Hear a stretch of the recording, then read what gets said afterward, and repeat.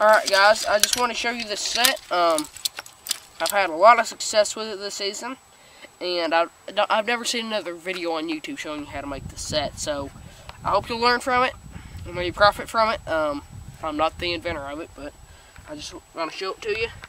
I just caught the third coyote out of this location using just this 2-scat set. Our trap of choice is going to be the Duke 550 Offset Pro Series.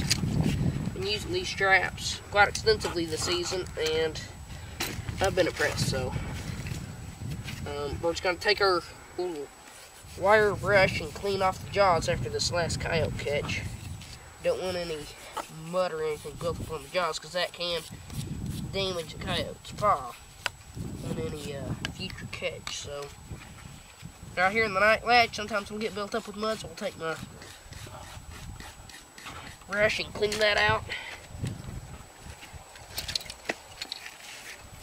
Set the night latch.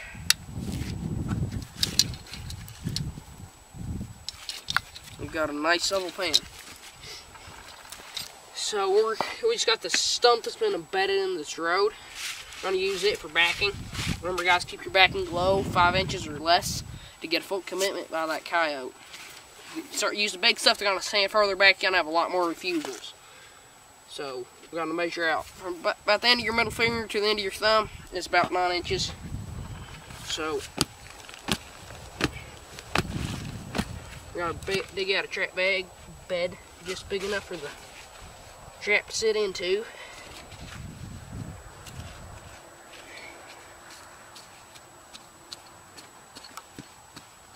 And make it kind of cereal bowl shaped, so that the only thing touching the ground will be the jaws and the levers.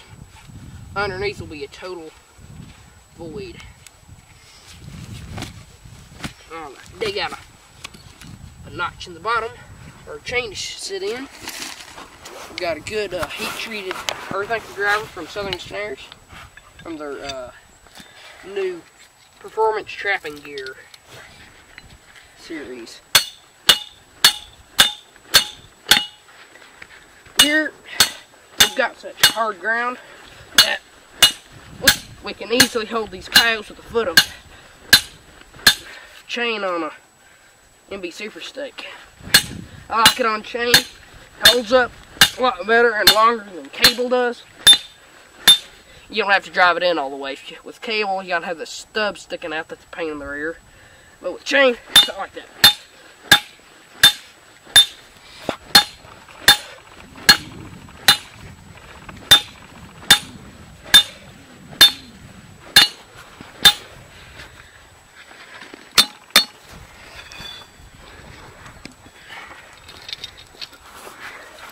We've got a nice little notch we can set our chain down into.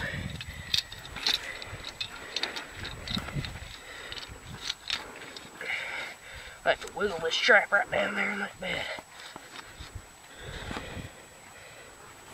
And that trap, guys, is virtually bedded right there. No wiggle. There's a little wiggle on the levers, but that's it.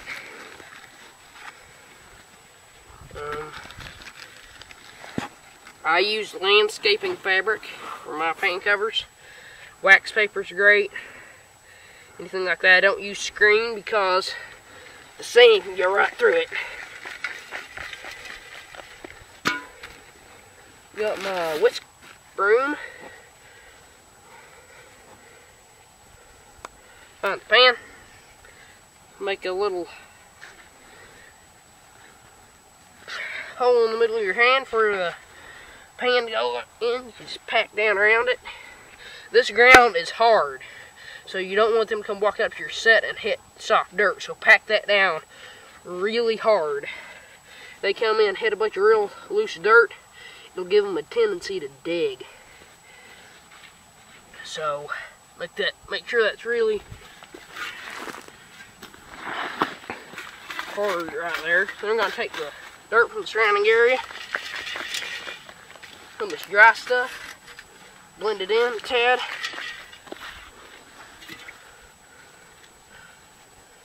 You don't want any rocks on it.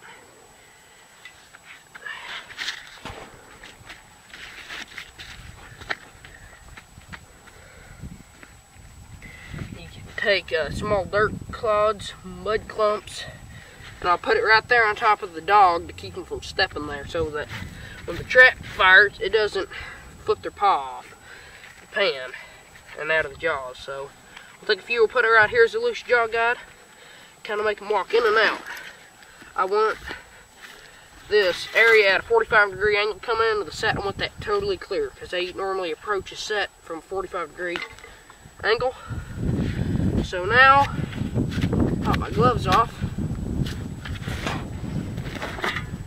open my bait lure bag, and I've got bobcat scat, which I seem to be pretty low on. Take one piece, measure back about 9, I'll put it off to one side a little bit. And we really only have a few crumbs left, but that coyotes don't care. Put that right there. On the other side of the jaw, I've got just a tiny bit of Winter Wildlife Control bobcat urine left. We'll put a little on each scat, freshen it up. And then, let's see, you can use just urine, but I like to add the gland too. There's Fox Frenzy, I need Silent Stalker. And here it is. Silent Stalker from Mark June's Lures. Real strong cat gland. Been having a lot of success with it this year. And I put it just a little bit on the backing between the two pieces of scat. That guy will come in, check out one piece, one pile of scat, move over, check the other pile, be checking out your gland right there. As much as he's moving around with your little jaw guides here, it's hard to miss him. So, I've been having a lot of luck with this set this year. Try it out. I hope it'll work for you. And see y'all down the line, guys. Alright, guys, we got another windy day out here in Texas. You can hear me.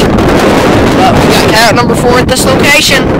About to get to scat location. I was just telling you out in episode 10, I believe. Or just in case it was from the video, 2 scat set video. It's the same one I showed you in that video. How to make the 2 scat set. We got a coyote, Dig 550. Same attractants as you saw, you know, the 2 piles of bobcat scat, the bobcat urine from Winter Wildlife Control bait and lure, and the Silent Stalker from Mark June's Lures. 4th coyote for this location. I'm really liking the way it's producing.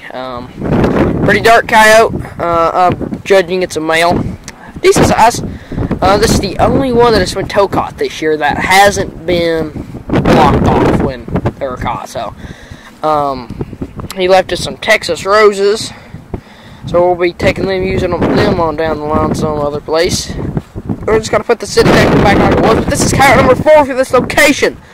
That Dig 550 is not letting him go, so we'll get you some pictures and put it back exactly like it was. If they're lacking one kind of set, you're catching them consistently at the same location for that set, don't change it up. I changed it up, I didn't catch anything. I put it back exactly like they were liking it before. Boom, I got them. So, just